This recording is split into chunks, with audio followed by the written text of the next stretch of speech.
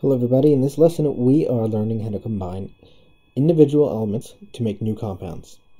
So this may show up in many different parts in year 1 of chemistry, and this will help you whenever you get to that. So, for example, let's combine any two elements. So let's just pick H, and we know if we combine hydrogen with an oxygen, you're going to make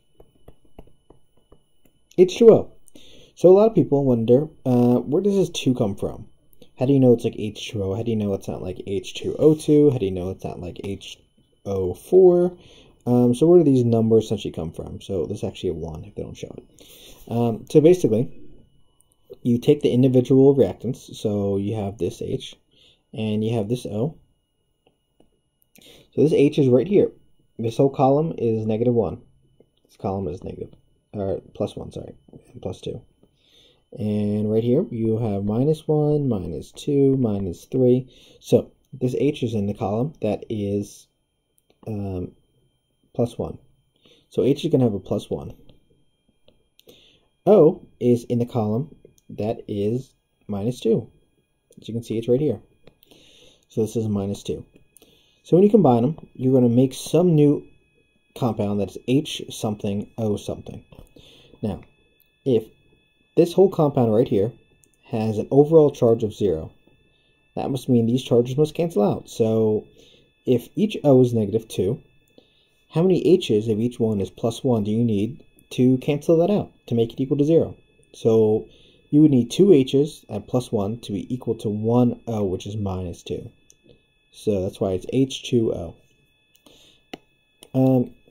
Another way, if you don't want to like kind of doing math, you can do a straight up crossover. So if there's a 1 here, you put it over here. If there's a number over here, you put it right over here. So that'll give you H2O. Try a couple more examples. Combining sodium and Cl, which is chloride. So sodium is right here. Chloride is right here, which is -1. So if Na is +1 and this is -1, you just grab them and put them right there. So you're going to have NaCl. Whenever the numbers are the same, you can just not write them. Because numbers are really there just for ratios, to show you that for each, for example, in H2O, for every O, you need 2 hydrogens. However, if it's 1 to 1, like this one, so 1 here, 1 here, you don't really need to write that. It's basically showing if you had NaCl, it shows you they're in equal amounts. So, a lot of times when they ask the question, they're not going to basically give you one element plus the other element. They're usually just going to say the name. So, for example, they may just say hydrochloric acid. And hydrochloric acid, so it's chloric, so there's a Cl, and you know there's an H. And you just got to make sure these numbers are right. So H is +1. Cl is -1. That means you're crossing over, it's 1, 1, which basically means it's HCl. They may do potassium hydroxide. So potassium, and you have to know that hydroxide is OH. And so this is going to be in the polyatomic ions list they usually give. Hydroxide is OH, and hydroxide is always like OH minus. And then potassium, as you know, is +1. Because you're right here. So if it's +1 to a minus, let me just erase this so it's a little more clear. +1 to a minus, this +1 goes here. This -1 goes here. So you end up with KOH.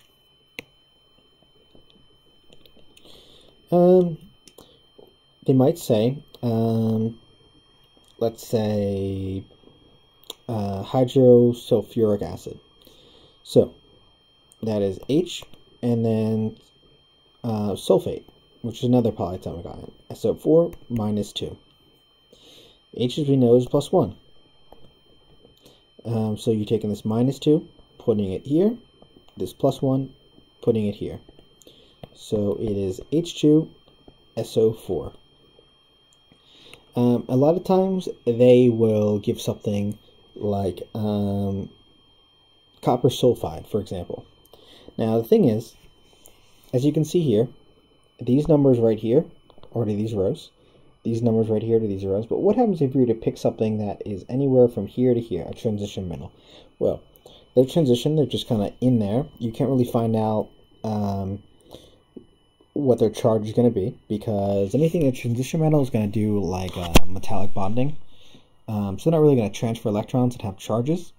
So basically, they have to give you what it is, and a lot of times they're going to put it in numerals. So you may say, they may put copper and then put Roman numeral 2, which means it's like Cu2+. They may actually physically write it in English, copper 2. That's the same as, Cu2+. Other scenarios, iron is really used a lot in reactions, so they'll write like Fe 3. That's the same as Fe3+. So for example, if they were to say copper 2 iodide, that is going to be Cu, and there's the Roman numeral, so 2+, combining with I, which as you see here is -1, and so you can do the little crossover.